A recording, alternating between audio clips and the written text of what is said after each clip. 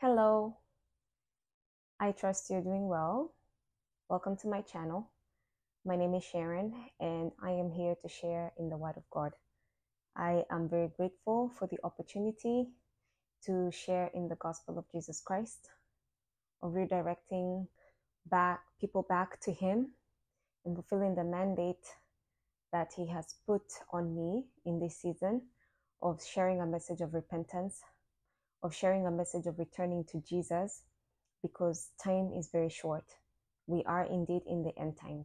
If you've watched any of my other videos, that is the consistent theme, that Jesus Christ is asking us to return to Him, because He wants us to have a deeper relationship with Him, not only just so He can fellowship with us, but so that He can strengthen us during this end time, so that we keep our place in Him.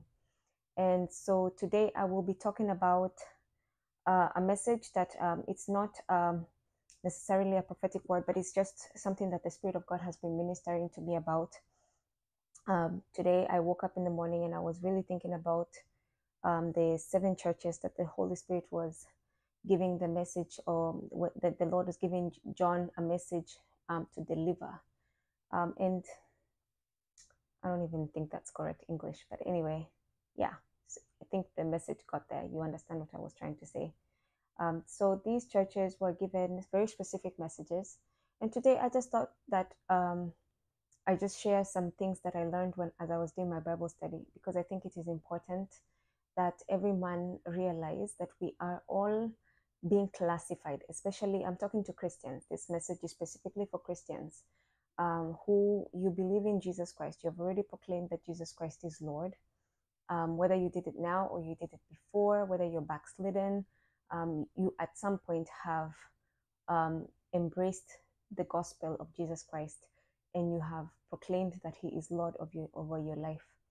And I honestly believe that every Christian falls somewhere within these 7 churches.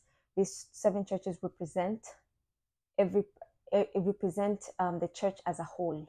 So it doesn't mean that because you're not in Ephesus that you cannot possibly be part of the Ephesian church, or if you're not in Smyrna, you can't possibly be part of the Smyrna church, or Pergamum, or Thyatira, etc.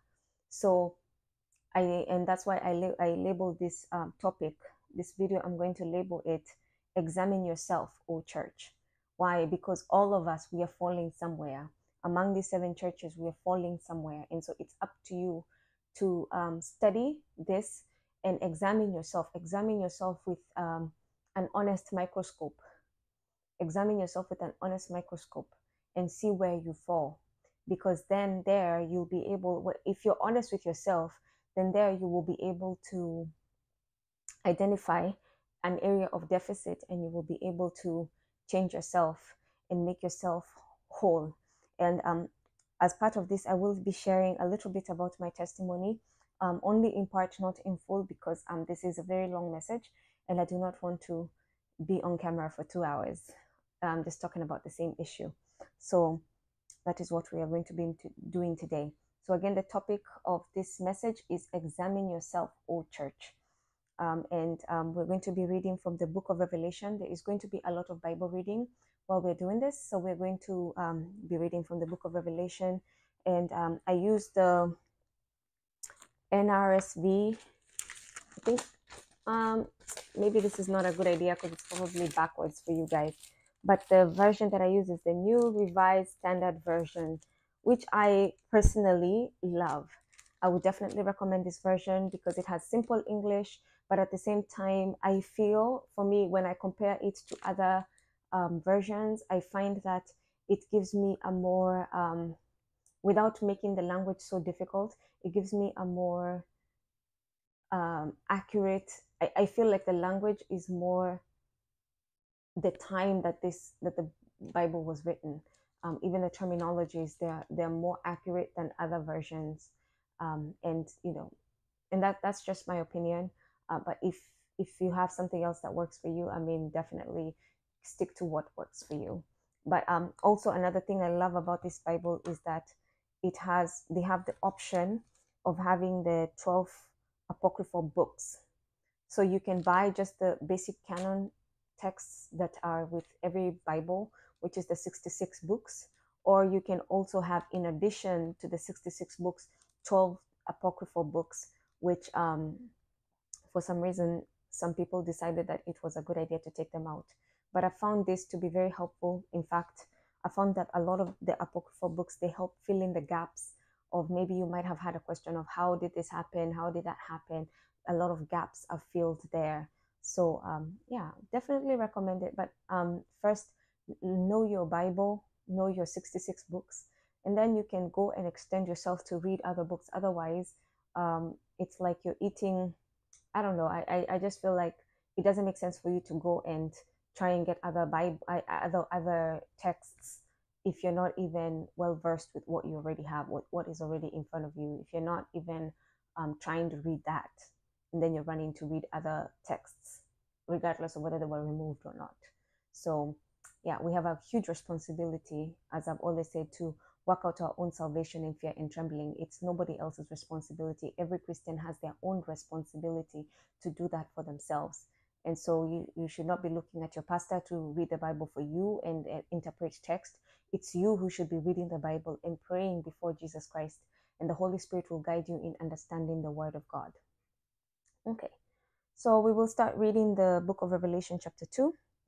And the first message was to the church of Ephesus. So in chapter 1, you will the Lord is telling John in verse 11, he's saying, write in a book what you see and send it to the 7 churches of Ephesus, to Smyrna, to Pergamum, Thyatira, to Sardis, and to Philadelphia, and to Laodicea. And so, and this is right after he's starting to see this vision. And that tells you how important it is for the Lord Jesus Christ to have the church in order, because we are a representative of him. So he wants us to be on the straight and narrow. He wants to clean us up. He wants to renovate us. Hence the reason why it is necessary for him to clean us up, to break our foundations. If you haven't listened to that message already about the breaking of foundations, it is necessary for him to break our foundations and to make us what he wants to be, to renovate us and make us what he wants to be, because we are the true representatives of who he is. We're the ones who have his mantle. He left us here to spread the gospel, not only by preaching, but also by how we live our lives. Yeah? Okay. So in Revelations chapter 2, so here is the message to the churches. So he starts with the message to Ephesus. To the angel of the church of Ephesus write, these are the words of him who holds the 7 stars in his right hand, who walks among the 7 golden lampstands.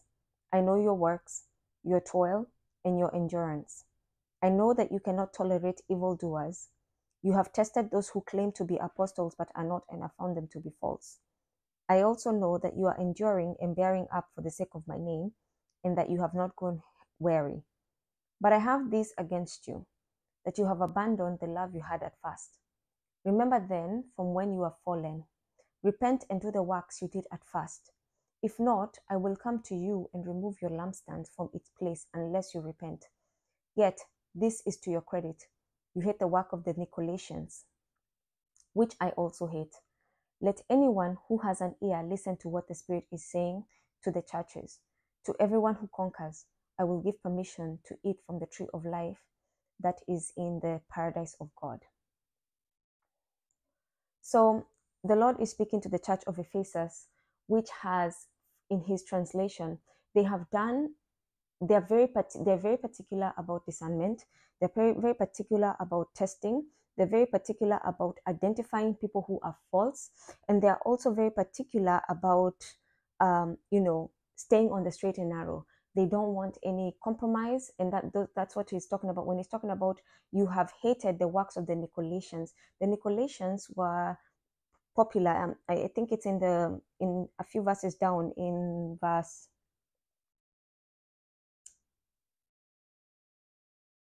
15. Let me start from verse 14. From verse 14, it says, but I have a few things against you. He's talking to the church in Pergamum, of which we will discuss later. But he's saying that these people who have the teaching of Balaam, who have taught by Balak to put a stumbling block before the people of Israel, so that they would eat food sacrificed to idols and engage in sexual immorality. So you also have some who hold the teachings of the Nicolaitans. And so what the Nicolaitans teachings, it was pretty much compromise. you're not on the straight and narrow. You're kind of towing the line. You're not really you're eating from idols, you're committing adultery, but at the same time, you want to call yourself a child of God. And so the church in Ephesus, the members of the Ephesus congregants were not willing to accept that. They were not willing to accept that. So they had very strong faith. They had very strong objectivity as far as deciding what is right and what is wrong. And you see, even like they are like, okay, they are particular about tolerating evildoers. They test those who claim to be apostles, but so they catch the deceptive apostles. They catch them really quick, because to them it's like, if it doesn't look like God, it's not God. If it doesn't look, and there's Christians who are like that. If it doesn't look like God, it is not God. If it doesn't act like God, it is not God. And so they are unwilling. They're unwilling to accept anything that doesn't. They are very familiar with what is true. Let me say it like that. I think I had somebody told me one time, I don't know how true this is, that when bankers are being trained to know money, that they are given, how they train them to know real money, apart from the counterfeit, except for now that they have that pen, but they never used to have that pen. So what they would do is they would make them so familiar with what is true, that when they got what was false, it was easily identifiable. So the people in Ephesus were so familiar with what is true, that when that is false came, they would catch it immediately, and they would say, this is not right, this is not mine, I am not going to accept it. But here is the problem. They had fallen behind in works. So I guess it's true what Peter was saying when he said that you tell me, he said, faith without works is not, it has no good. You say you have faith, and I can tell you that if you don't have works to go along with your faith, then it is, the two are symbiotic. They have to be there. You can't have faith and not have works, and you can't have works and not have faith. You need both. And later on, you'll see another church that had works and no faith. And for that reason, they fell into legalism, right?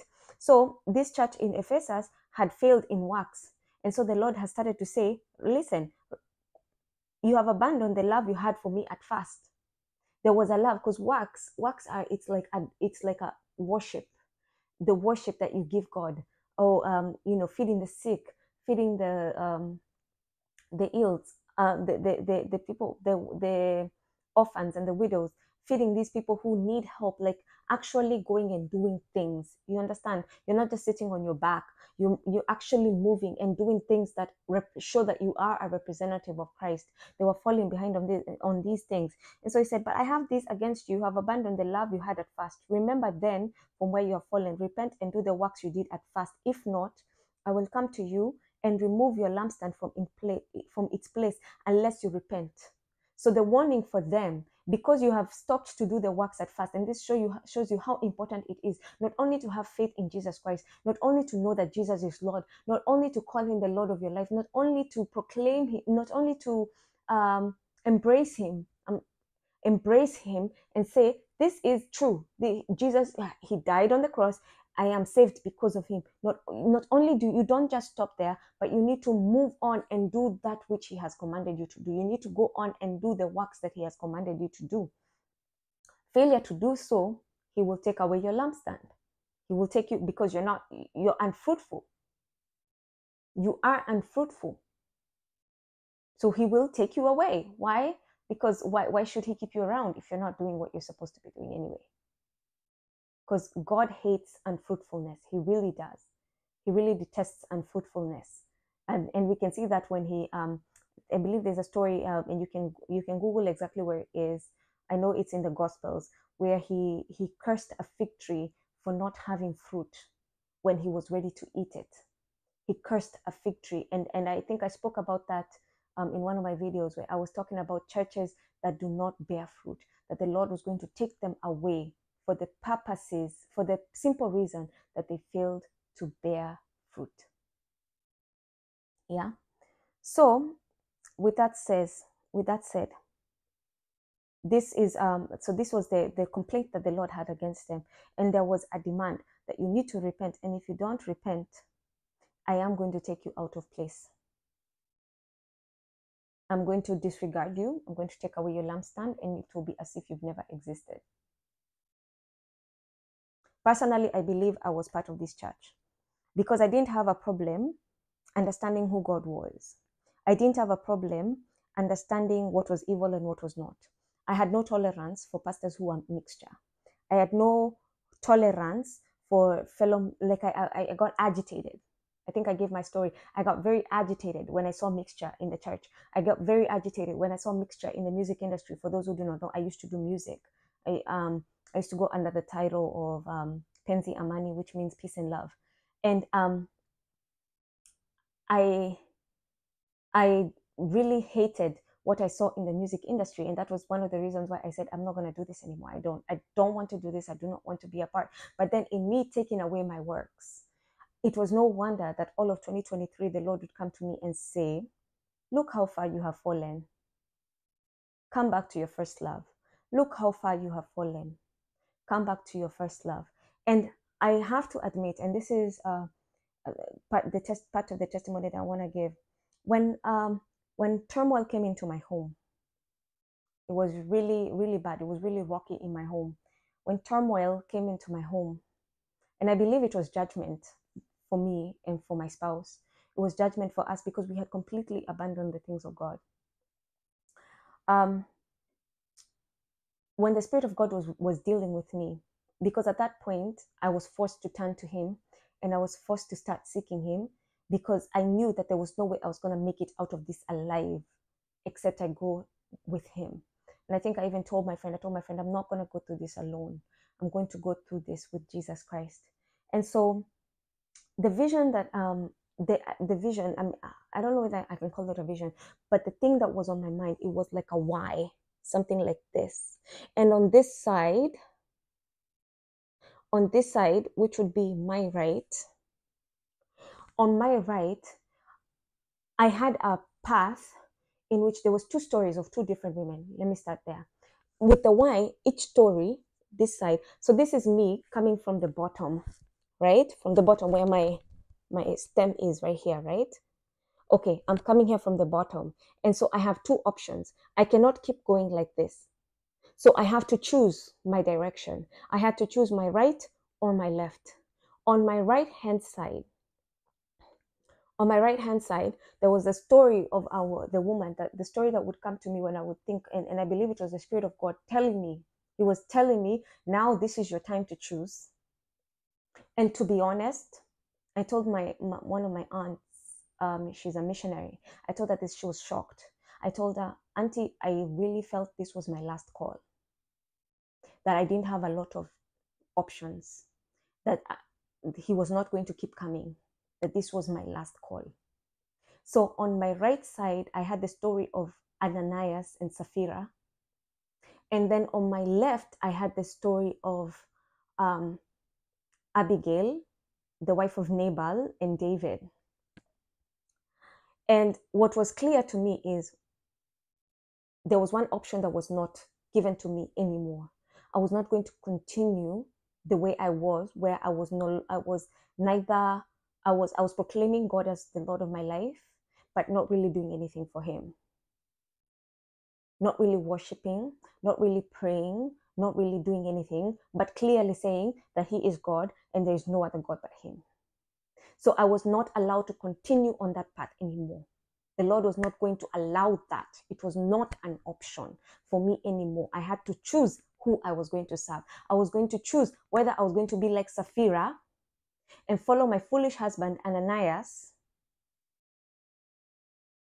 and with that die with him, or if I was going to become Abigail and rise up from my place, get on my donkey and run to the root of Jesse, who is Jesus Christ,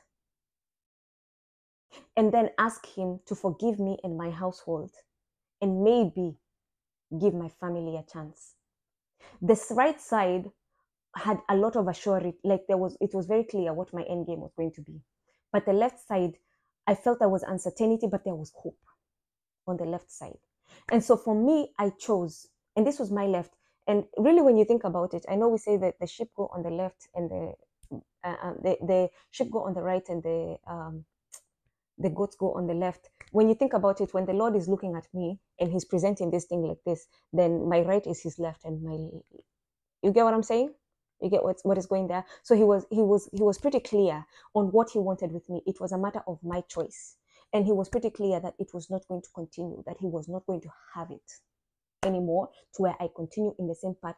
And this was my last chance. I didn't have an option to not make a choice. I had to make a choice, and I had to make it now. Choose today whom you will serve. I believe this is what happens to people who are in the church of Ephesus. And maybe this is you who has had this situation with you where the Lord is telling you, hey, you need to make a choice right now. Yes, you know me. Yes, you don't tolerate evildoers. Yes, you have tested those who claim to be apostles and you catch them, but your works are missing. Come back to the first love. The way you used to love me, I need you to love me like that again. I need you to abandon all things the way you abandoned them before and return to me. So there's people who are in the church of Ephesus that have this particular call where they are told, hey, make up your mind. Because if you don't, this is your last call. And you're not going to be allowed to continue the way you've been. It's not an option anymore.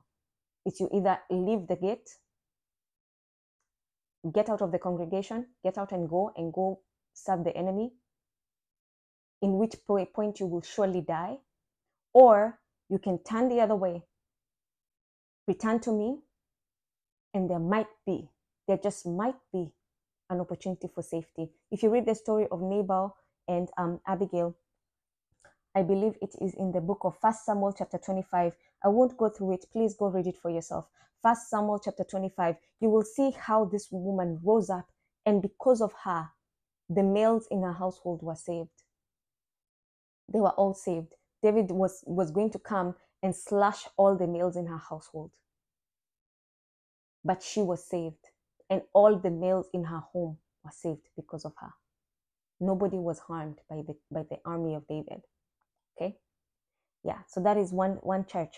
So let's go on to the next church, a message to Smyrna. Now, this is a very different church. Verse 8. And to the angel of the church in Smyrna write, these are the words of the first and the last who was dead and came to life. I know your affliction and your poverty. Even though you are rich, I know the slander on the part of those who say that they are Jews and are not, but are of the synagogue of Satan. Do not fear what you are about to suffer.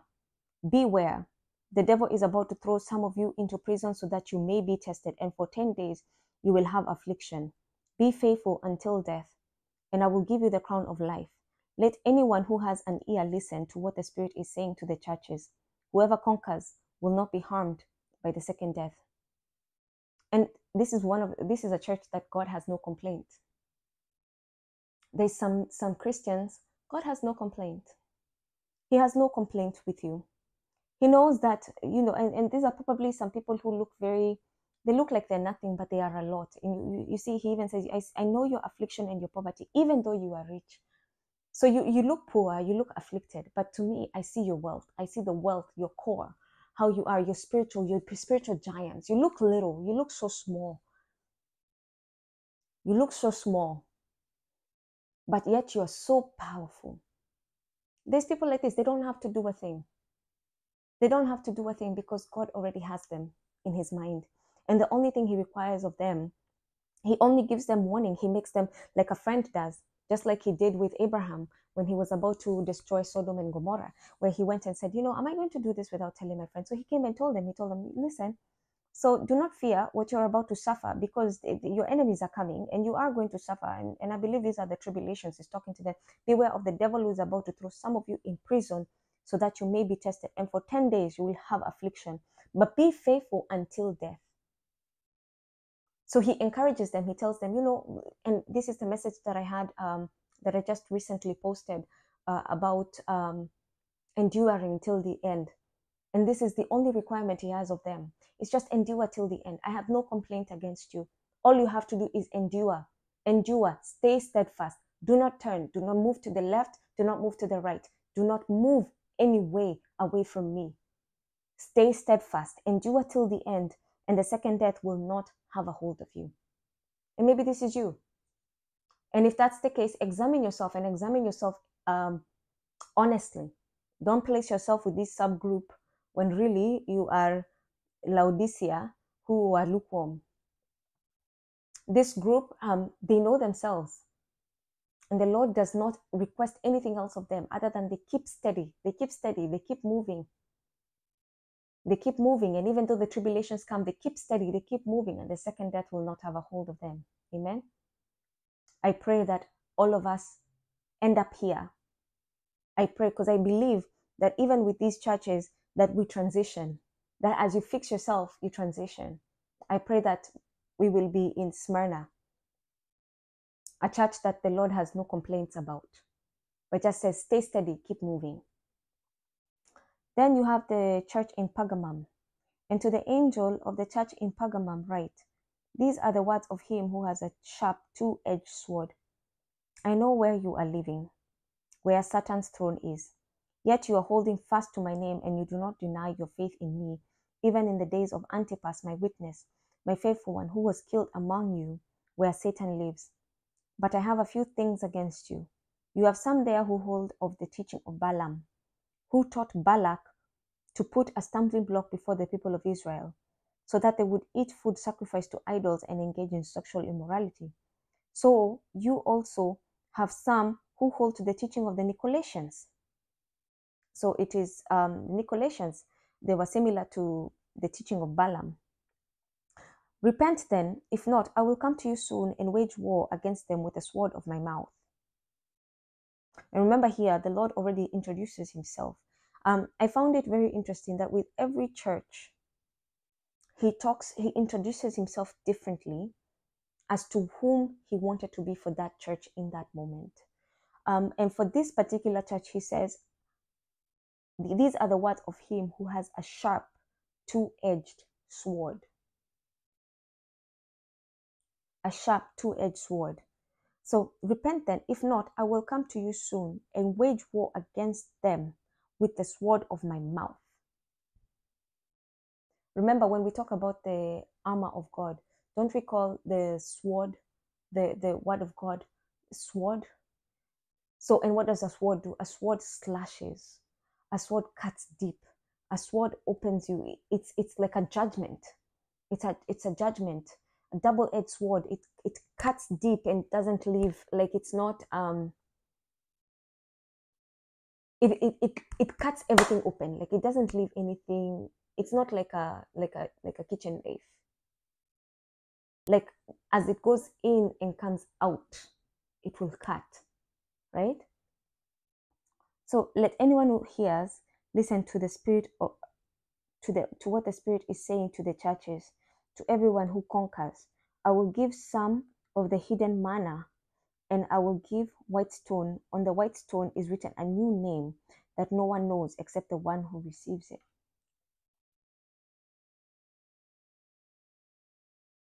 Mm-hmm. So this church has already witnessed persecution. However, there's still some immorality, and there's still people who are eating of the food of idols. There's compromise. There's compromise within this church. And so he's calling out the people who are compromised. Not everyone is compromised. Only some are compromised. He is calling the ones who are compromised, and he is saying that they need to repent of the sexual immorality. They need to repent of the sacrifice to idols. They need to repent of that. Because if they don't repent, then he will come against them. He will judge them with the sword of his mouth. And if they but then he says that if they conquer, to everyone who conquers, to everyone who conquers this abnormal trait, this this compromise that is in the church, he says that he will give them manna. I went to the book of Exodus. I think it's Exodus 16, because I wanted to understand what this manna means. Like I know about manna. I know that they used to get food, but I wanted to understand the detail between how he was giving them manna.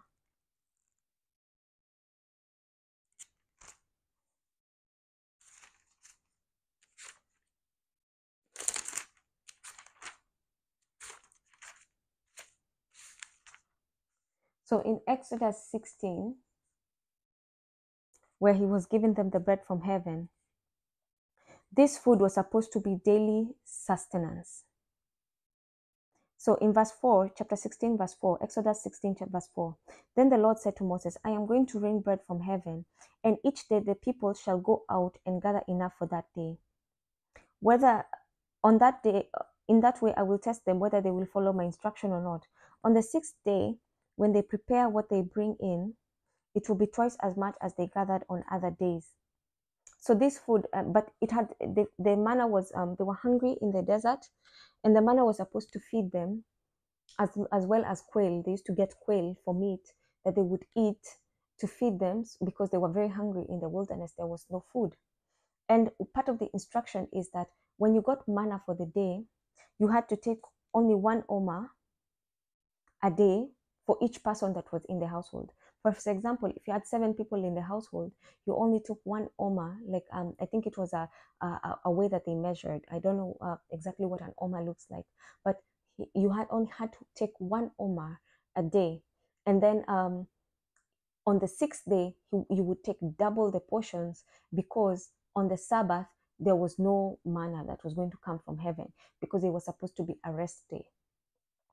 So, and the purpose of this food was for it to be sustenance. It was going to sustain them. So what he's saying is that if you conquer, because they are holding fast to his name and they do not deny faith, even when they're experiencing persecution. So these people are already experiencing persecutions. And what I couldn't help think about the countries where even in this day, they're still being persecuted. Like the tribulations haven't started, the widespread tribulation, but they still experience persecution. They're hiding. They have underground churches. They don't worship. They don't have the privilege, like here in the US or in a place like my home country, Kenya. They don't have the privilege of being able to worship freely. They hide. They go into underground churches. Their Bibles, they are torn apart in papers, and they share their Bible like that, because they really do not have the privilege of being able to go purchase a Bible from a Bible store. You know what I'm saying? And unfortunately, this will soon be the state in the whole world. But these people are enduring so much persecution, but they are holding fast to the name of Jesus Christ. But among them, there are people, because usually in these places that they have all these things happening, also there is a lot of idol worship around them. There's a lot of idol worship in around them, because usually these countries also honor other gods. And that's the reason why they do not want Christianity, because they have completely decided that this Jesus is not the true King of Kings or the true Lord of Lords. Okay, so they believe in the midst of a lot of turmoil, but the Lord is saying, don't worry, for you who conquer, for you who conquer this adversity, for you who conquer the the the temptation to worship idols and to be sexually immoral. And another thing I've learned in studying the Word of God, I think it was in the book of Ezekiel, where I saw something interesting. And it helped me understand the different meanings of sexual immorality, because human beings, we have a tendency to think that sexual immorality is only when you sleep with another human being that is not your spouse. And for this matter, because of the times that we are in, I would say that is not your spouse of the opposite sex. Same sex is not legitimate marriage according to the Bible. However, so you're committing adultery by sleeping with someone of the outside the bounds of what is supposed to be correct per the marriage covenant, which is demonstrated in the Bible, of a man and a woman coming together. That is what we think of when we say sexual immorality. Or if you go into strange types of sex where you're sleeping with children, or when you're sleeping with animals, strange types of sex, or homosexuality or sodomy. That is what we think of when we think of sexual immorality. But I have come to learn that another form of sexual immorality that God calls out. I wanted to say the God of gods, because I read that somewhere. Anyway, that God calls out is the immorality of giving yourself to other gods. And other gods can be actual deities, they can be sculpture idols, or they can be things that you adore more than you adore God. To God, that is whoredom. It is you giving yourself to another being, because remember, you're betrothed to Him. And while you're betrothed to Him, you're supposed to remain sanctified. You're supposed to remain in the sanctity of relationship with Jesus Christ. However, when you give yourself to other things, other beings, other items, because some of these gods, they're just items. When you give yourself to these gods, then you are committing adultery in His eyes. It is sexual immorality to Him. So these people, I don't know why, when I was reading this, that was who is in mind. The countries in Asia where people are hiding, but yet they are surrounded by so much idolatry. It is easy for them to find themselves being cast away and interacting with these idols in ways that are not holy. And so he says, to everyone who conquers, I will give some hidden manna. And what he said is, I will give you sustenance. I will hold you up. I will keep you. I will sustain you. I will give you my word. I will not allow you to stay hungry. Just like he did with the children of Israel. He gave them, and he gave them just enough. Just enough to keep on going. Just enough to keep on walking. Just enough to keep on marching. Never did they go hungry. As long as they followed his instruction, they did not go hungry. And mark this, they were not allowed to keep what was yesterday for tomorrow. And they were not allowed to collect after. If you didn't collect enough, then you stayed hungry. If you collect too much, what you collected that was too much turned into worms. It would pretty much degrade itself the next day. So he gave them just enough, but he made sure that they kept on going, they kept on going, they kept on going. And they were never hungry. For 40 years, they were never hungry. They were never hungry. God provided for them. And so this is the blessing for this church in Pergamum, that the Holy Spirit, our God, will hold them up and will provide for them. But they had to stay away from sexual immorality. They had to stay from idols. But for all that stayed steadfast in Jesus Christ, for all that did not give themselves up to sexual immorality and idols and food given to idols, they did not defile themselves in this way. He preserved them and he fed them himself. Praise the name of Jesus. Isn't that amazing? How God loves us, that he will sustain you himself if he has to. He will sustain you himself. Then we go to the church in Thyatira. So if this is you, Church of Pergamum, assess yourself and see, are you given to other idols? Are you given to other gods? Are you eating from the plate of idols? Are you eating from the plates of other gods? And if you are, repent. God will sustain you after you have conquered. The Lord will sustain you. He will not allow you to perish. He will keep you. He will keep you. There is hope. Then you go to the church in Thyatira. The angel in the church in Thyatira write to the angel of the church in Thyatira write, these are the words of the Son of God, who has eyes like a flame of fire and whose feet are like burnished bronze. I know your works, your love, your faith, service, and endurance. I know that your latest works are greater than the first. So this church is growing. They are not like the church in Ephesus. They're not, their previous works were greater than the later works. This church is growing. The works that are current versus the works that they started with, they're actually greater. But I have this against you. You tolerate that woman Jezebel. Wow, what a contrast, yeah? You tolerate that woman Jezebel, who calls herself a prophet and is teaching and beguiling my servants to engage in sexual immorality or prostitution and to eat food sacrificed to idols. I gave her time to repent, but she refuses to repent of her sexual immorality. Beware, I am throwing her on a bed. And those who commit adultery with her, I am throwing you into great distress unless they repent of her doings. And I will strike her children dead.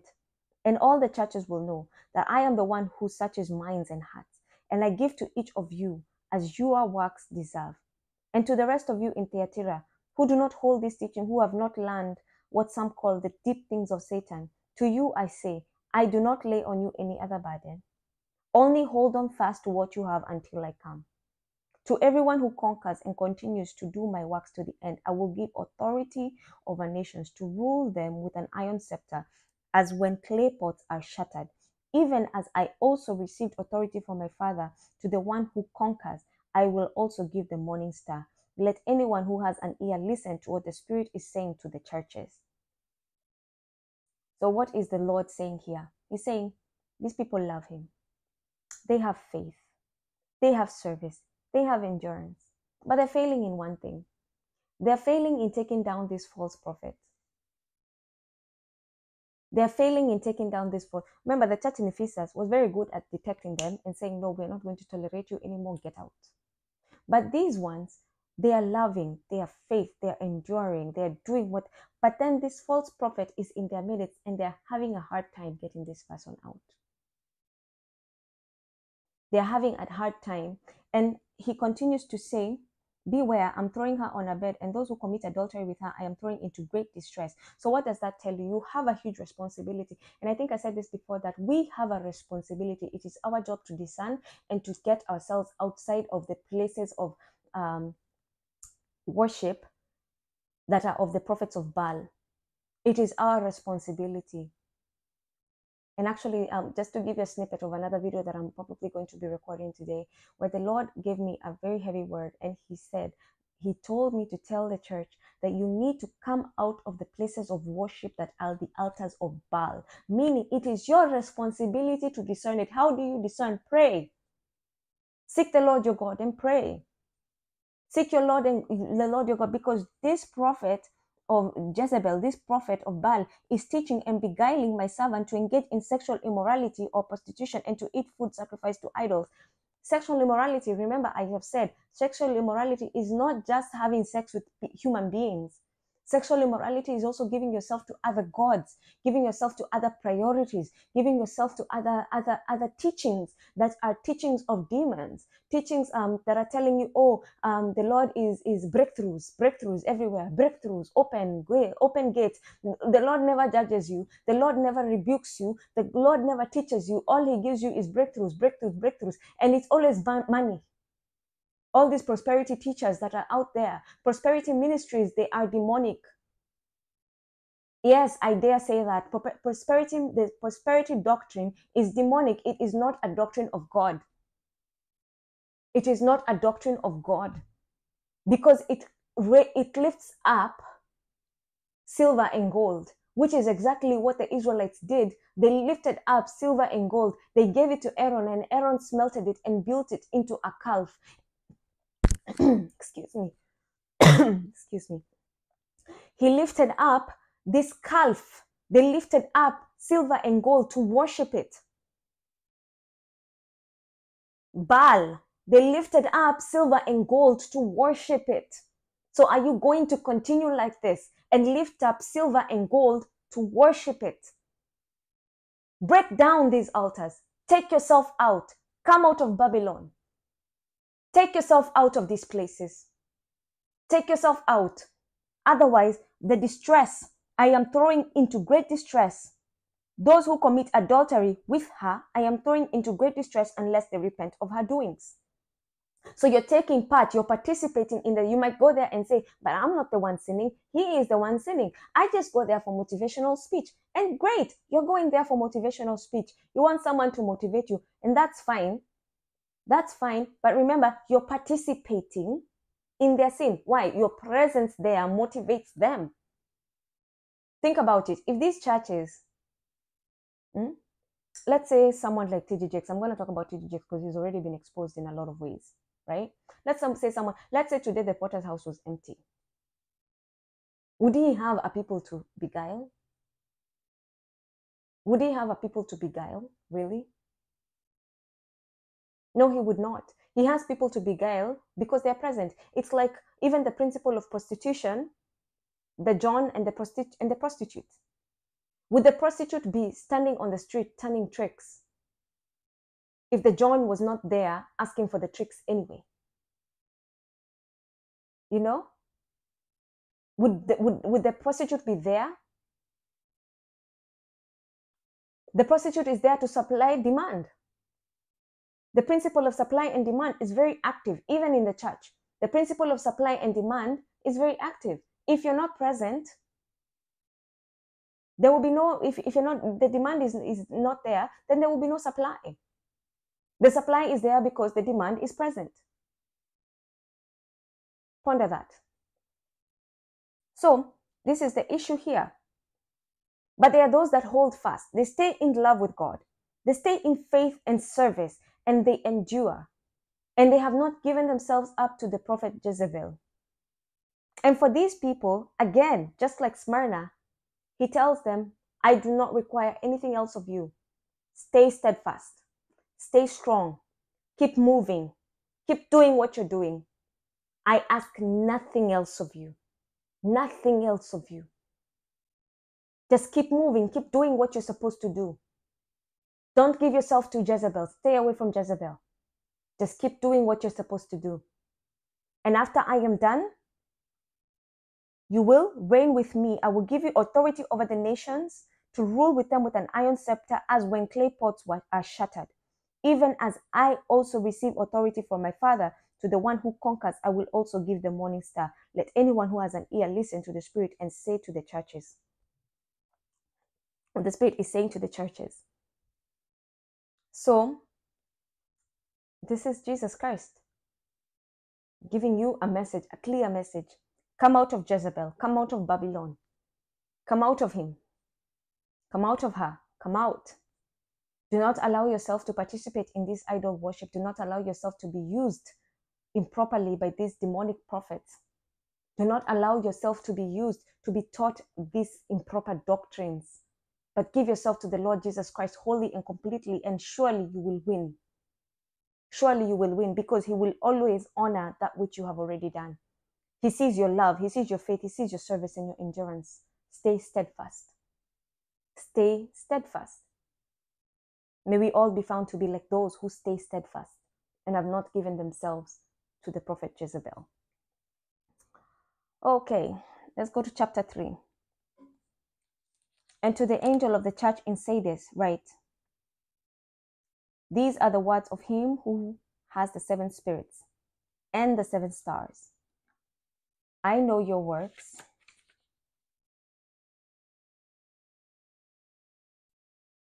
You have a name of being alive, but you are dead.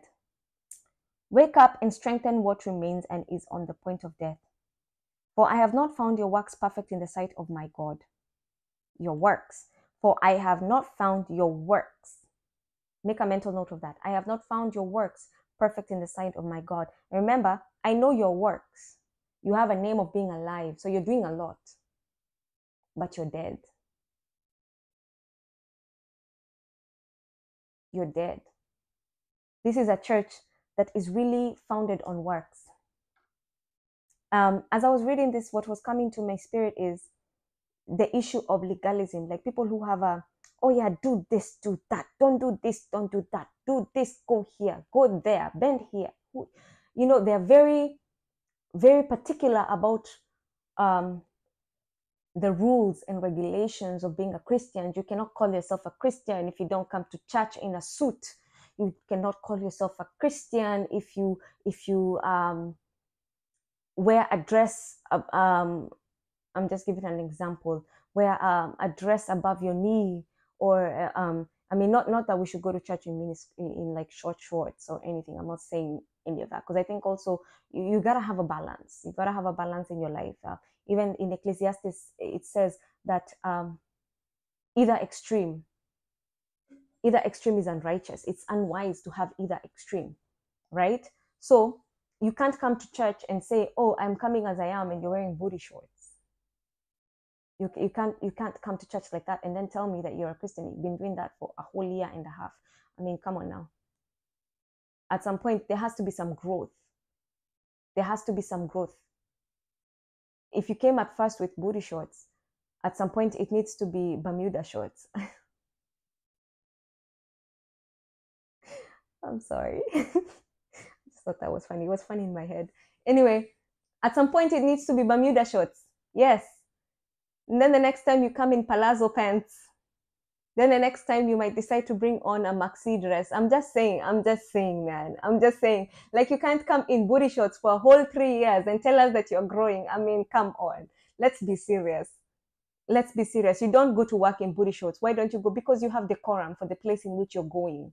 There's decorum for that place, right? So you need to have decorum when you come before God, as a respect to God, and also as a respect for other people around you, because the word of God does say not to stumble one another, right? Anyway, I digress. Let me come back to topic. So these people have very strict rules and regulations, very strict rules. Now, for these people, they go on the other extreme. Dare you come to church in a skirt that is touching your knees? You become a Jezebel. You are a whore.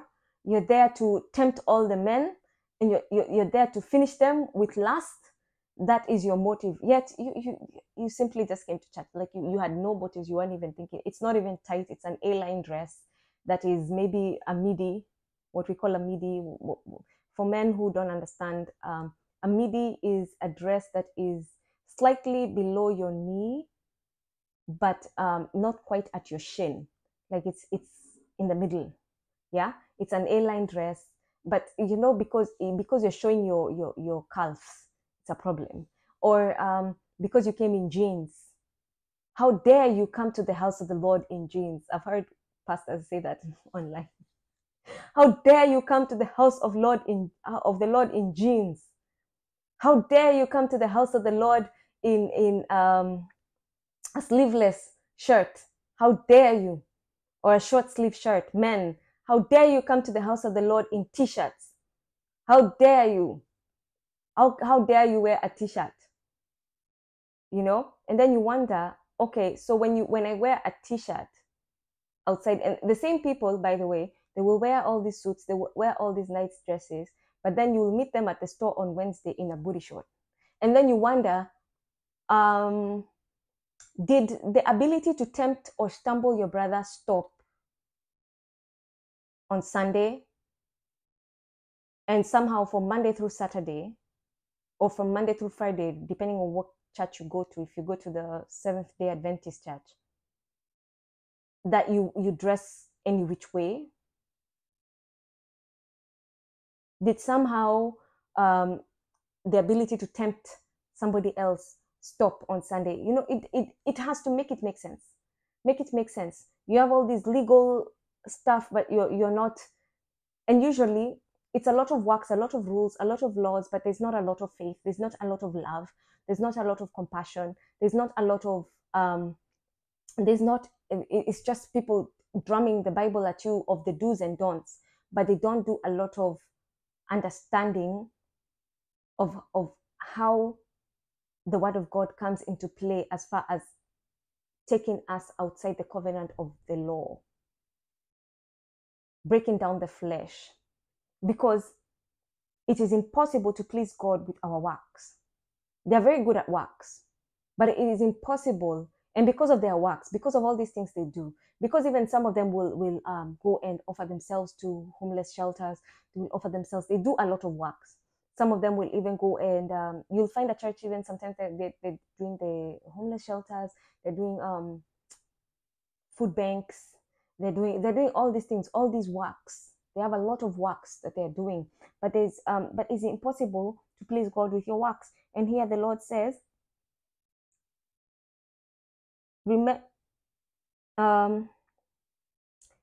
wake up and strengthen what remains and is on the point of death, for I have not found your works perfect in the sight of my God. So he's telling them point blank, your works are not working for me. Your works are not working for me. Why? Because you've put yourself under the law. And I think it's Paul who says in the book of Romans, Paul says in the book of Romans,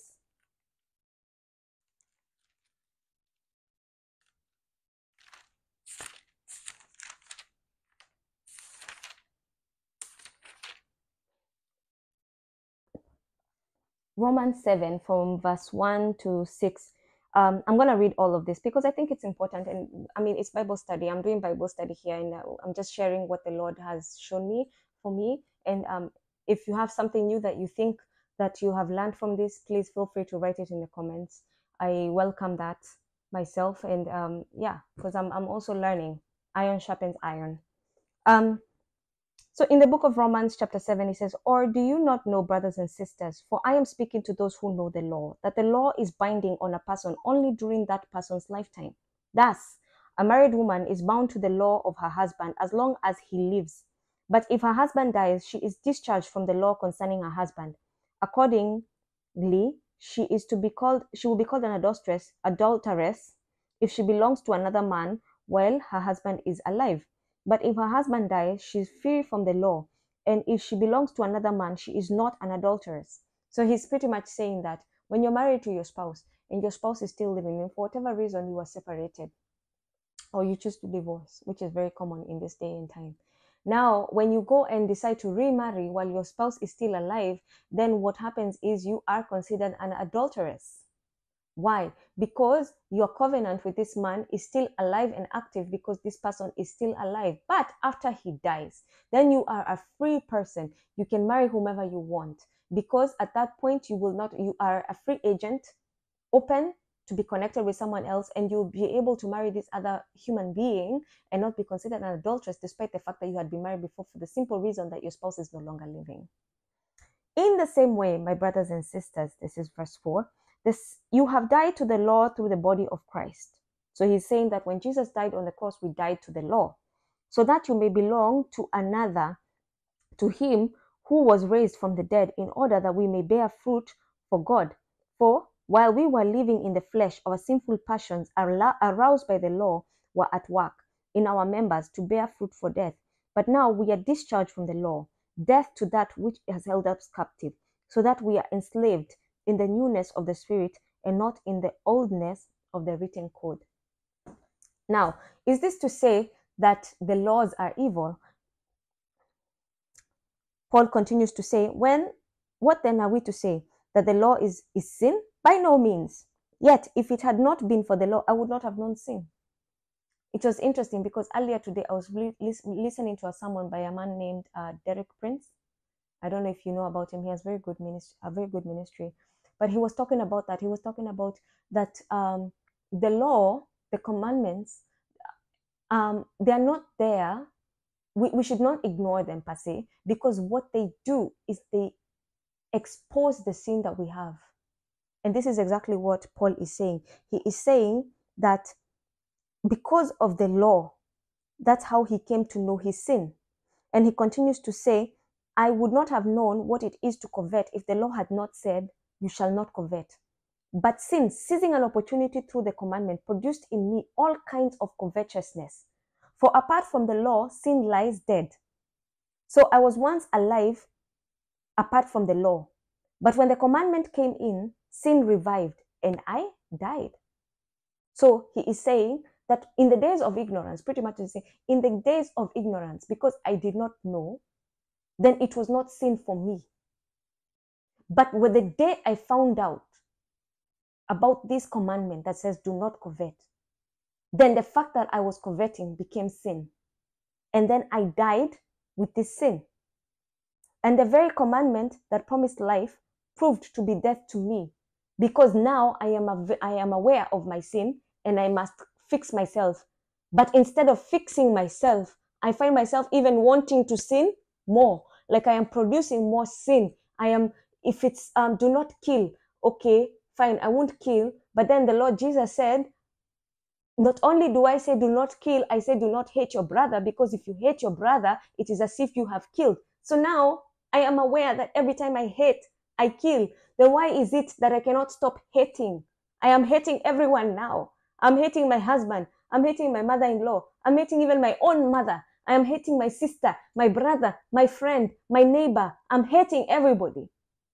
They say something mean to me, I hate them all of a sudden. Why is it that now I have this thing? And he continues to, I think it is in verse, so let's go back to where I was. You shall not covet. So I was once alive apart from the law, but when the commandment came, sin revived and I died. And the very commandment that promised life proved to me to be death. For sin, seizing an opportunity in the commandment, deceived me, and through it killed me. So the law is holy, and the commandment is holy, just, and good. Did what is good then bring death? By no means. It was the sin that is working death in me through what is good, in order that I may be shown what is sin, to that, so that through the commandment of sin might be sinful beyond measure. So he's saying, this sin, it's the sin that is killing me. It is not the law that is killing me. It is the sin that is killing me. And now this commandment, sin has seized the opportunity, because now I have learned about the commandment. Now it has grabbed a proper hold of me, and I continue sinning and sinning and sinning and sinning. And this is why even later on he says that which he wants to do, he finds, that's what he finds, that which he wants to do, which is good, he is not doing, and that which he does not want to do, he finds himself doing. And he asked, now, oh man, who will help me? Who will save me? He asks that. Let me find it.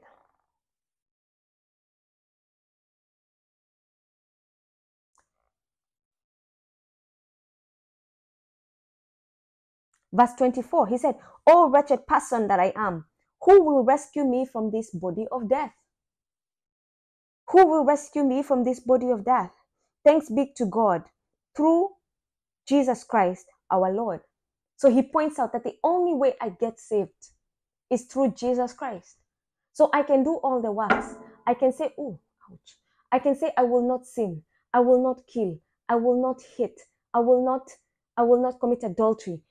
I won't love any other God. I won't have idols. I won't misuse God's name. I will keep the Sabbath holy. I will honor my parents. You can say all that. But remember, there is a principle in the commandment that if you break one, you have broken all. If you do not kill, but then you commit adultery, you have broken all the commandments. And so it's negligent. You might as well just go have a party with all the sins. You might as well. If you miss either one of the commandments, there's no such thing as a small sin, and there's no such thing as I sin less than you. You are a sinner just as I am a sinner. We are all sinners. We have all fallen short of the glory of God. And if we say that we have not sinned, then we are calling God a liar. So that's pretty much what Paul is saying. But then he says that it is through Jesus Christ that you can be saved. So this church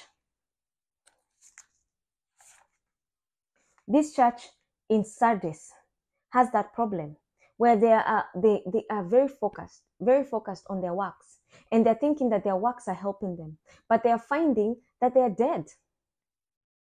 And the Lord Jesus is telling them, you have a reputation of being alive, but you're not alive, you're dead. And even the little bits of you that are alive are at the point of death. Your works are not proper for me. Why? Because it's impossible for you to please me.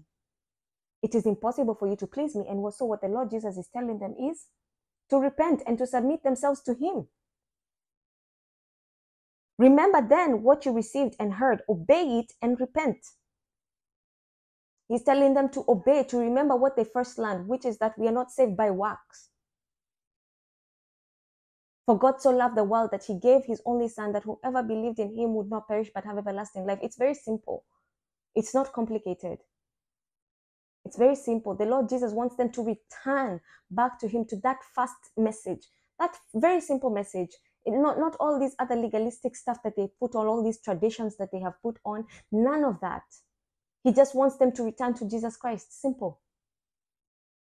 Just come to me. Come to me. I am your savior. I am your master. I am your master. Even Paul says that now I am not a slave to sin anymore. I am a slave. When Jesus died on the cross, I was bought at a price. I was bought at a price. My sin was the spear that was above me. I was bought at a price, and now I have been given back to Jesus as he is my master. I'm no longer a slave to sin. I am a slave to the Lord Jesus Christ. So this is what the requirement is for this church, is that you're no longer legalistic. You're full of rules. You're full of all these things that you're saying, don't do this, don't do that, don't do this, don't do that. But he's saying, no, that is not working for you.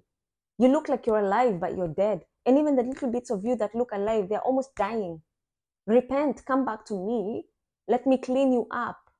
Let me wash you again. Let me make you mine again, so that you're no longer given to sin. Because as long as you're legalistic, as long as you're trying to please me through the law, we are not in unity. We're not in one accord. You're still given to your slave, to your master, who is sin. But you need to turn around and come to me, because I already paid your price. I already paid your price. And it's not to say that your works will not continue. They will continue. But under me, your master, Jesus Christ, is what he is saying. Not me, Sharon, Jesus Christ. Yeah? So that's what he's saying. And he continues to say that for those, because there's people who have not done this, they have not soiled their clothes, they will walk with me dressed in white, for they are worthy. If you conquer, you will be clothed like them in white robes, and I will not erase your name from the book of life. So these people are at risk of being erased from the book of life, despite their works. It is not then wrong that the Lord Jesus Christ tells us that many will come and say, oh, we preached in your name, we did this in your name, we did that in your name. But I will tell them, no, I do not know you. So this is a very dangerous place to be in, to be so legalistic that you fail to recognize that it's only through the Lord Jesus Christ that you are saved. It is not by works. It is not by works. It is by the Lord Jesus Christ that you are saved. Your works are nothing. Yeah? Okay, let's move on to the church in Philadelphia.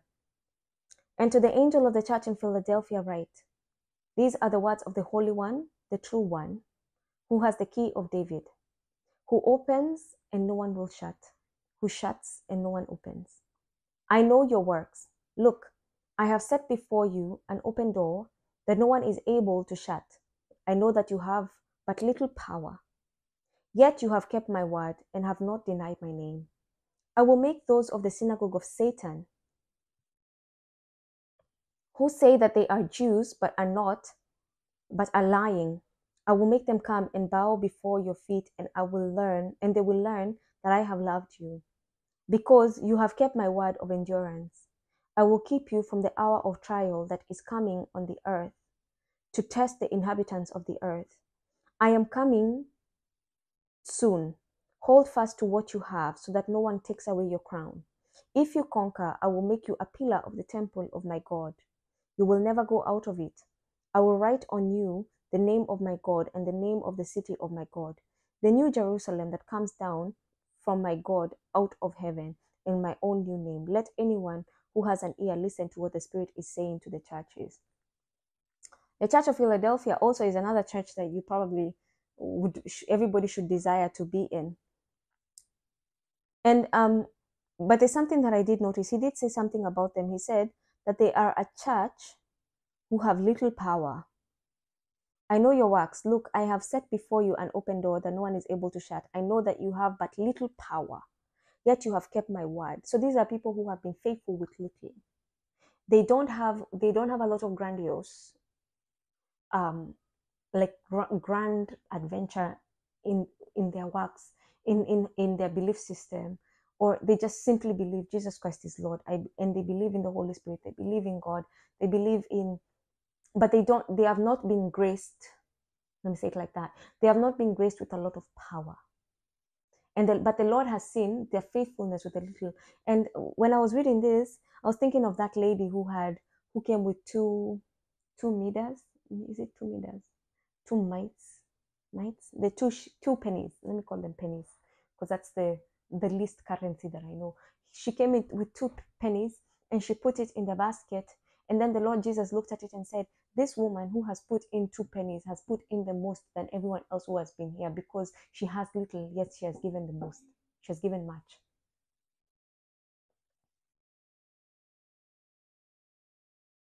And that is what I see here, is people who, they don't have much. And it's not necessarily even financial. It could be just spiritual, that they don't have much. God, they have not been graced with much. They've just been graced with very little. But with that little, they have been faithful. They have been fervent. They have endured. They have held on to it with all their strength. And they have refused to allow anything to take that away. So these people, the Lord is saying that he will take them away. And I think when I was talking about the rapture, the last message that I did, think it's the last message, I was talking about the rapture.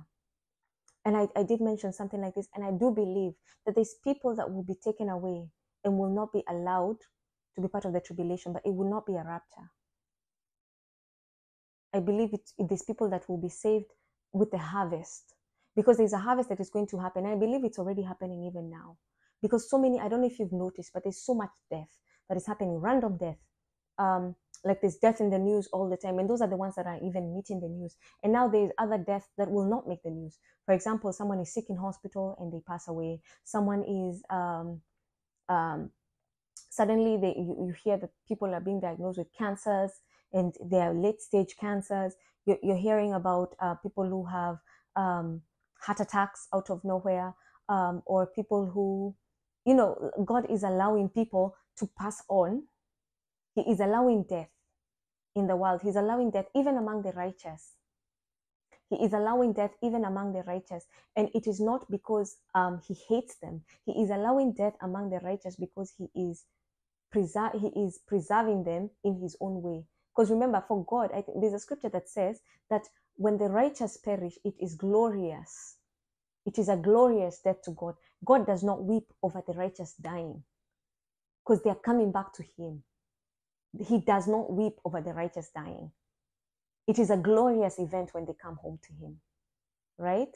So, and I know this is hard for people to see, because for us who are living, it is very painful to realize that, the loved one is no longer here. It is very painful to realize that we are not connected with them anymore. Yet, the Lord Jesus Christ delights when they come back home to him, because he finally gets to enjoy their presence. They're no longer over there. They're with him. He gets to crown them. He gets to enjoy their fellowship. He gets to enjoy their worship. So for him, it is not a sad event. It's a glorious event when they come home. It's a glorious event when they come home. Let me read from the book. I believe it's in the book of Isaiah.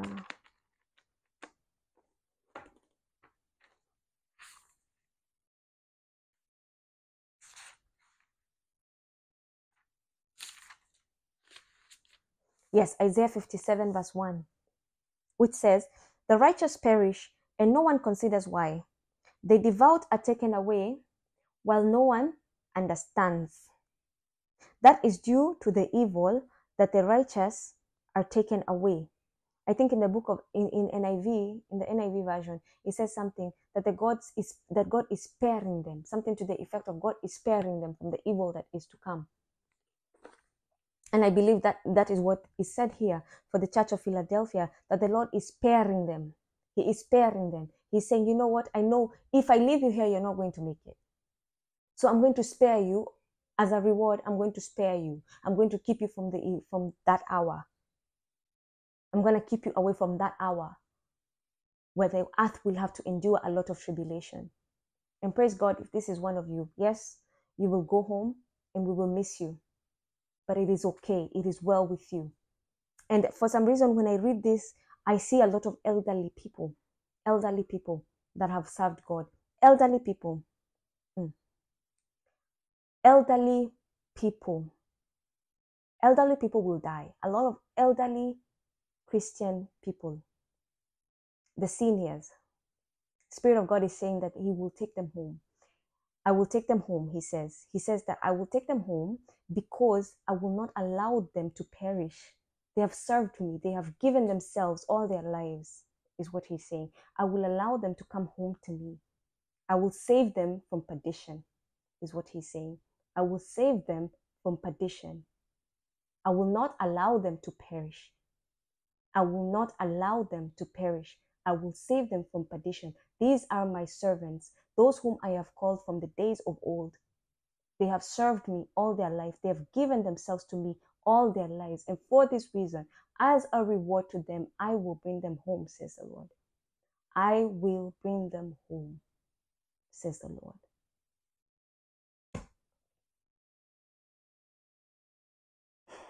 Praise the name of the living God. Our elderly people who have been serving Jesus Christ, may the Lord bless you. May the Lord keep you. May you keep your heads together until your end of days. And as you rest, you will rest in complete peace in the name of Jesus. Hallelujah. Let's go to the message of Laodicea. Praise God. Thank you, Jesus. And to the church in Laodicea, write the words of the Amen, the faithful and true witness. Hallelujah. The words of the Amen, the faithful and true witness, the origin of God's creation. I know your works. You are neither hot nor cold. I wish that you were either cold or hot. So because you're lukewarm, neither cold nor hot, I'm about to spit you out of my mouth. For you say, I am rich, I have prospered, and I need nothing.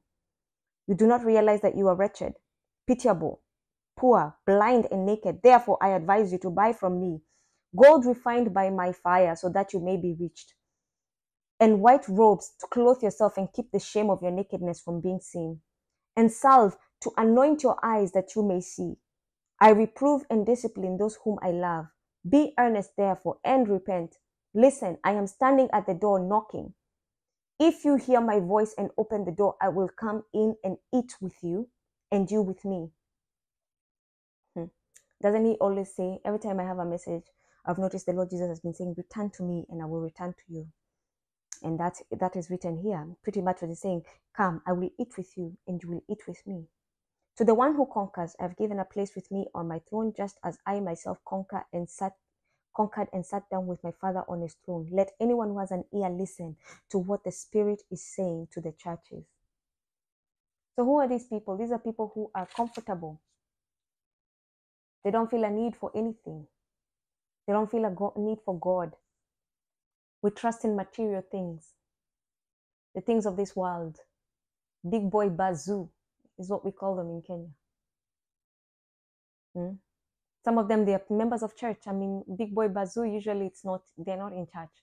But I'm talking about people in the church. You're wealthy, God has blessed you. It is no wonder that the Lord Jesus Christ said that it is very hard to get a Christian to go into heaven. It's easier to put a thread to the eye of a camel to the eye of a needle than it is to get a rich man to get into heaven. Why? Because there is a lack of, there's no need to pursue God. They lack a need to pursue God. We lack a need to pursue God.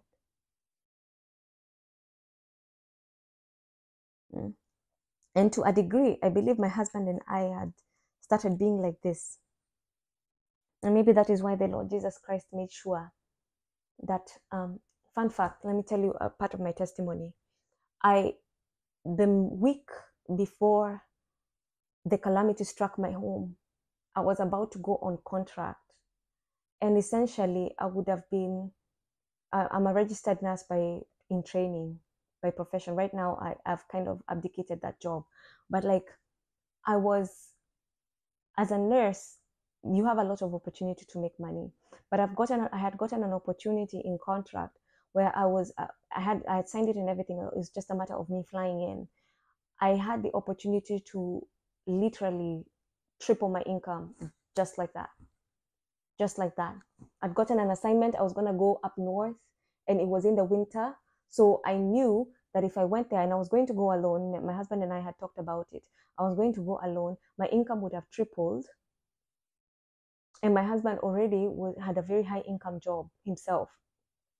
So with my income tripling and him having a high income job, what that would have done is we would have been in a space where I honestly believe, and I told this to my sister-in-law when she called me, when she found out what had happened in my home and she was concerned about me.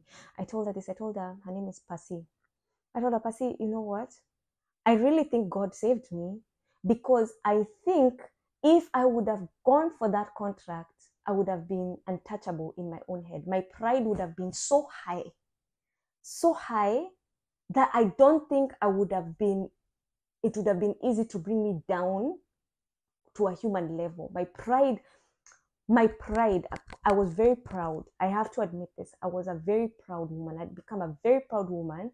I had no problem. Even when I traveled to Kenya, I'm sure there's people that would see me and they would say, oh my goodness, this woman is back. I was very mean.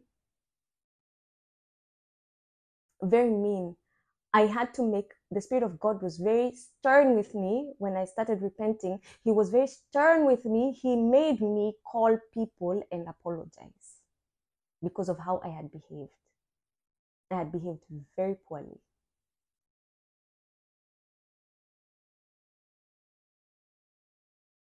I was about to get to this level where, because I had more than enough, I already had more than enough, but because at that point I would have had more than enough, I would have been so proud, so haughty. Oh, I don't think I would have been able to come back to Jesus Christ. I would have felt like I am a God. I would have been like that stiff, furtive person who says, I am God Almighty, like a fool, that idiot. Yes, that's foolishness. To call yourself God is foolishness. It is foolishness. It's complete foolishness to call yourself God. You are not a God. Nobody is God. There's only one God, the creator of heaven and earth. The one who can take us and crush us just at this. He doesn't have to touch you. He has to say, send a word. And it becomes just the same way he sent a word and he created all things. We are not gods. We are created in the image of God, but we are not gods. We are but human beings, even angels. Do you know even the devil? By the way, the devil in station, he is an angel. In station, he is of the class of angels. So if I was to stand barely as a human being, and the devil was before me, Lucifer was before me, as a simple human being, he has power over me. David himself said, what manner of love is this that you consider man to be just as lower as we're just below the angels, is what we are. We are below the angels. We are not gods. We are not gods. Don't let anybody lie to you. These new age preachers, please turn away from that demonic doctrine. That is a demonic doctrine. It brings in pride. And then when things don't go your way, you start being attacked left, right, and center by demons. What demons, you'll ask? Oppression, depression, anxiety. Why? Because you expected to manifest and you did not. You expected to manifest, whatever that means. You expected to show yourself strong, and now you're weak. You learn you're weak, and it brings you very low. Your self-esteem comes down very low, and the devil loves it when that happens. He loves it. He sends his demons to come and press you down further. That's how he does you. And then you wonder why there's such depression when things like when I couldn't go for my contract, when I couldn't go, when things were wrong in my household. And then I realized that I wasn't as high, I wasn't as esteemed as I thought I was. I wasn't as big as I had made myself out to be in my own head.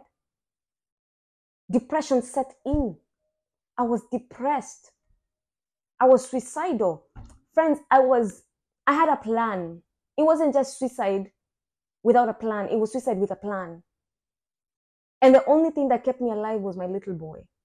Because I would look at him and say, my boy needs a mom. He can't survive this earth without a mom. He needs me. That is the only reason why that kept me from doing it. I have a place set outside for my son. I thought of hanging myself there. That was my plan. I was going to tie a sheet. I even started looking at like types of nooses to make. And I was going to hang myself. I'm going to hang myself. It was going to be death by hanging. But I thank the Lord Jesus Christ because he kept me, like he kept bringing my son in front of me. My neighbor doesn't know this, but one day I took my son to her because I feared that it was so, the need to kill myself was so heavy on me. I called her and I told her, come get my son. I don't feel like I want my son to be here right now because of how I am right now. And she came, she was very gracious. She came, she took my son. But what she didn't know is that that day I was battling the spirit of depression and suicidal ideation that day. And the minute my son left, when she took my son, all I did was just lay down in my cocoon and I slept.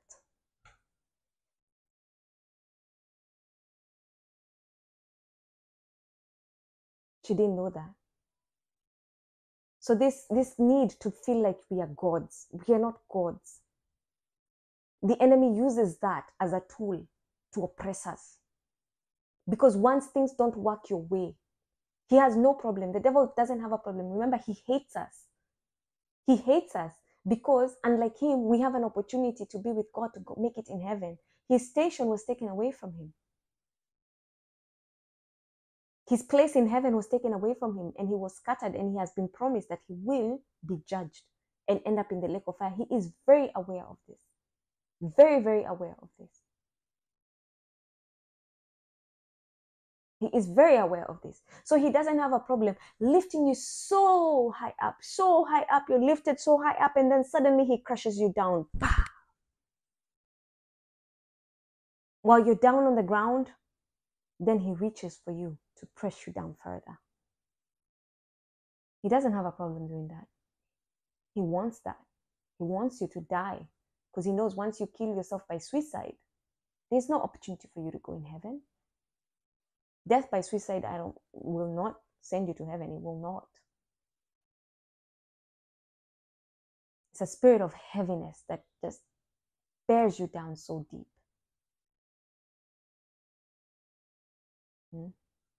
So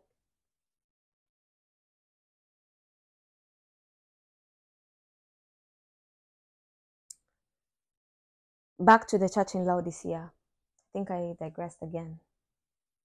So these people, they don't feel a need for God. Just like I probably would not have felt a need for God. They don't feel a need for God. They're lukewarm. They're in church. Oh, I want to, it's okay for me to have sex with my partner as long as we have the intention of being married. It's okay for me to go party once in a while. I mean, God wants us to have fun too. It's okay for me to go to my concerts. I mean, I love Beyonce. It's not like I have a Ouija board in my house. I just love her music. That's all. Nothing much. Just music. I'm just going to listen to music. That's all. Forget that all her music is very sexually charged. You don't care about that. It's okay for me. I don't do anything else. I don't use drugs. I don't drink. I don't use cigarettes. I don't club. I don't do anything else. But sometimes I am sexually. I have sexual needs too. So sometimes I watch pornography here and there, and that's okay. I mean, I don't do any sin. I don't do anything. I don't break any of the 10 commandments, but I lie here and there. I don't know. I don't think it's really bad. I don't think it's really bad for me to lie here and there. I mean, I know it's borderline. You even have borderlines of sin. I know it's borderline, but it's not really sin. The Lord is saying that he's going to spit you out. You need to make a choice. Are you hot or cold? Make a choice. Make a choice. There's no time for waiting. Repent. Time is short.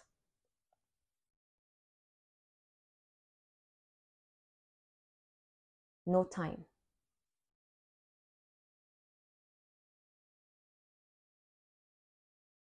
Anyway, I'm going to end there. I trust that we all understand that if there's one sequence that you have met in all this, is that there's a reward for every church for doing right. There's a reward. And the standard reward for every person is that the second death will not have power over you. The second death will not have power over you. And where does that begin? First, it begins with repentance. What is repentance? Repentance is acknowledging, first of all, that you have done wrong. You have done wrong. Acknowledging it. And I'm going to say this.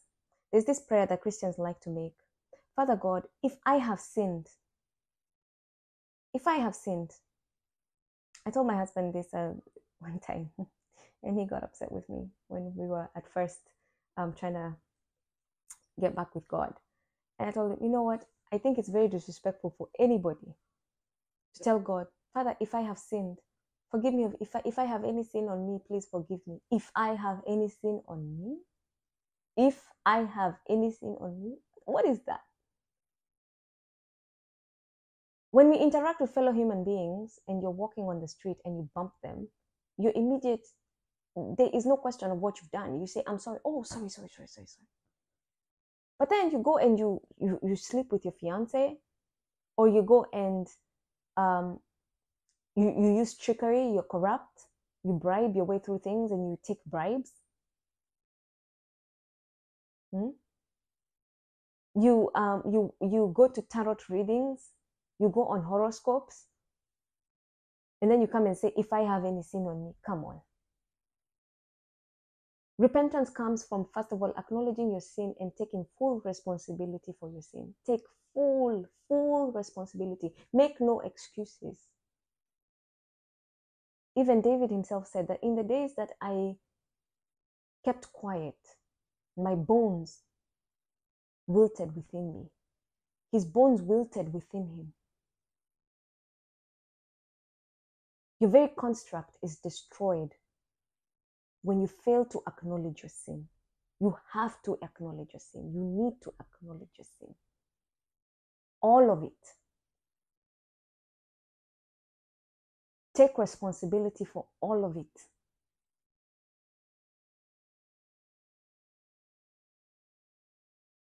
It is your responsibility to take responsibility for all of it. So that is where repentance, that's your first responsibility, is to repent. To say, yes, I have done this. Against you and only you have I sinned. Forgive me, Lord. Create in me a clean heart and create a steadfast spirit within me. And then after that, don't go back and do it. Turn away. It's a turning away. Repentance by definition is a turning away. Turn your back on your sin. So if you're a drunkard, stay away from drinking. Stay away from the drunks. Throw away the beer that is. Don't drink it because you bought it. Stay away from the drinks in your house. Dump them. Trust me, $100 on a bottle of liquor is not worth your salvation. You're more expensive than that. God himself died for you. You're that expensive. So honor that, respect yourself, and respect the God that was slain for your sake. Respect yourself and respect God. You're very important, very, very important to him. That's why he took that extra measure. He didn't have to. He could have just watered the whole earth and killed us all. He's done it before. Or he could have just thrown fire on all of us. He wasn't bound by any covenant. He could have just burned us all, burn them all. He didn't do that. He loves us. He wants communion with us. He wants fellowship with us. And even at the end of all this, he is looking to have a new heaven and a new earth where he dwells among us, because that was his original plan. So I pray that the Lord Jesus Christ will show you the way, that you will see yourself, examine yourself and see yourself for what exactly you are. And if the Holy Spirit convicts you and tells you this is who you are, I ask you to pray and ask God who you are. Like I said, I prayed, and I can identify where I fell, and I can identify where I was headed. I was terrible. But I thank God for mercy. I thank God for grace. Surely he loved me. He loved me. For God so loved the world, he gave his only son, that whoever, it doesn't matter what you've done, whoever believes in him will not perish. Whoever believes, repents, and turns away from their evil ways will not perish but have everlasting life. Humble yourself, pride of man. My pride was from the beginning, my pride was my problem. From my falling away, my pride was my problem. Nothing else. My pride. I cannot blame it on any pastor. I cannot blame it on anybody. It is all me. It is all me. My pride. My pride was my problem. And for all of you, if you examine yourself properly, your pride, if you're sinning, your pride is your problem. Because somehow in your head you've convinced yourself you can get away with it. May God help us. I'm gonna close now. It's been an hour and a half. Let's pray. Everlasting Father, we give you praise, we give you honor, God. I thank you for your word. I thank you because it is life. I thank you because it is a double-edged sword. I thank you because it cuts us and cuts us deep. It does not leave us thinking about other things or being confused, oh God. As long as we seek it with a pure heart and an open mind, ready to be rebuked, ready to be loved, we'll be ready to be embraced, ready to be cleaned up, ready even to be comforted. Father, I thank you. I thank you. I thank you. I thank you, Lord. You are worthy of all praise. You're worthy of all honor. I pray for every person that takes the time to listen. Yes, this is a long video, but may you give them grace to listen to the end. And I pray that, Lord Jesus, you will teach them about yourself, Lord. Even what I have not been able to decipher, Lord, may you help them to decipher because you're the Spirit of all truth. You know all things. You know our hearts, our minds, and even as you said that you know every heart and every mind, and you will reward us based on what we have done. So I pray, Lord, that you show ourselves to us, oh Lord. Show me to myself. Show them to themselves, oh God. That, Father, even the sins that are hidden, we might repent of them. In Jesus' name we pray. Amen. I bless you and I thank God for you. May God keep you. In Jesus' name I pray. Amen.